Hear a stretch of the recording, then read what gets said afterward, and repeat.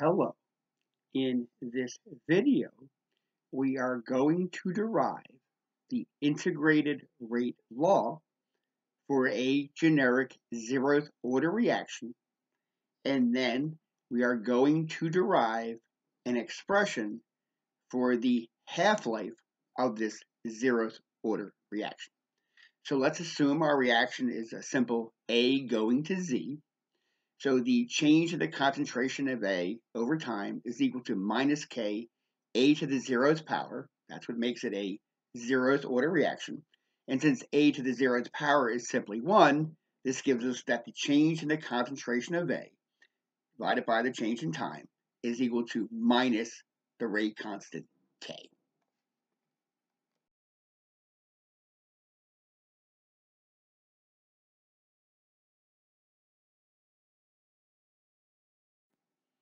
If we multiply each side of the expression by dt, we get to separate the variables. We get that d of the concentration of A is equal to minus k times dt.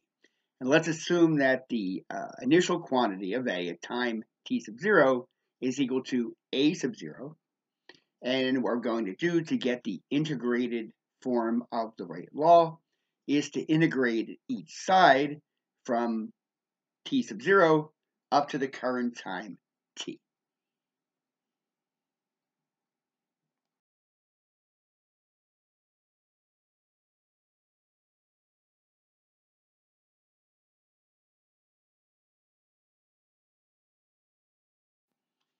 Each of these integrals is straightforward.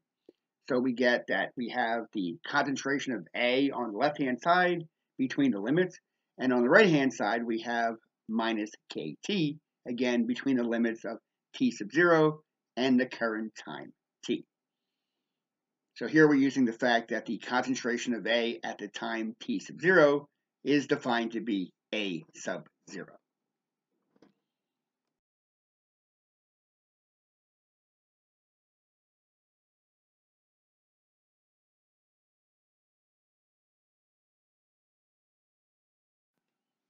We make the minor algebraic adjustment of adding A sub 0 to each side. And then we note at the half-life, as I put here at halftime, the current concentration of A is half of what it was initially. So that means 2 times the concentration of A is equal to A sub 0. The time at the half-life is T sub 1/2. And we've already said that we're going to assign the time T sub 0 to be equal to the value 0.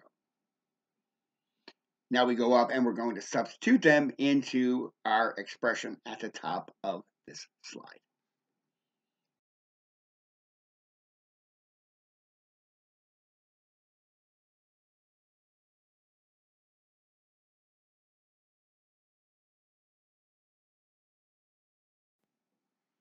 So after making our substitution, we get that the A times 0 divided by 2 is equal to the A at time 0 minus K 1/2 lifetime.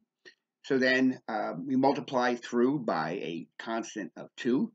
And then we subtract A sub 0 from each side and add 2K half-life time to each side. And we get that the initial concentration of A is equal to 2 times K times the time T sub 1/2, the half-life time.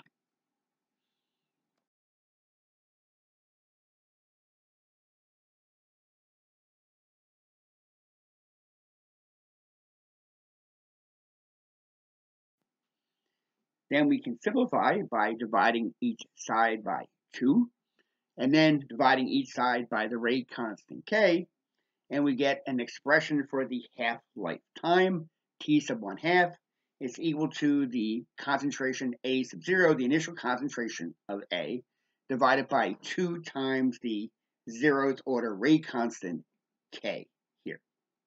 So notice that unlike the first order kinetic reactions, that the half-life depends on the initial concentration of the reactant A, whereas in a first order reaction, the half-life time is independent of the concentration of A.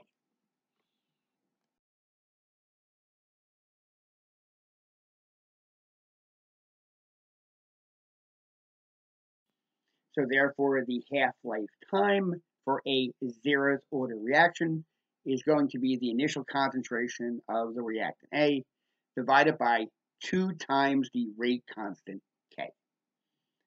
I thank you very much for your kind attention.